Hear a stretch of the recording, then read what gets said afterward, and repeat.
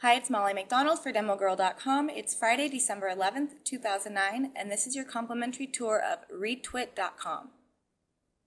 ReadTwit turns your Twitter stream into an RSS feed, putting the content from shortened links right into your favorite feed reader, and removes duplicate tweets as well.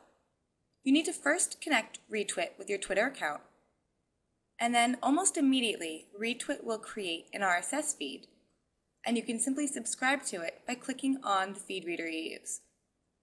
But first, click on your settings and filters, and then you can remove people from your feed by entering in their username here.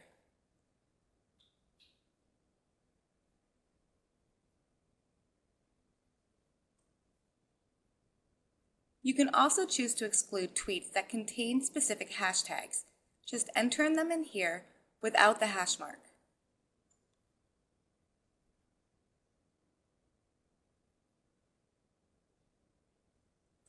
You can choose to have just a summary or the full story, and then also how often ReadTwit should refresh and send you new tweets.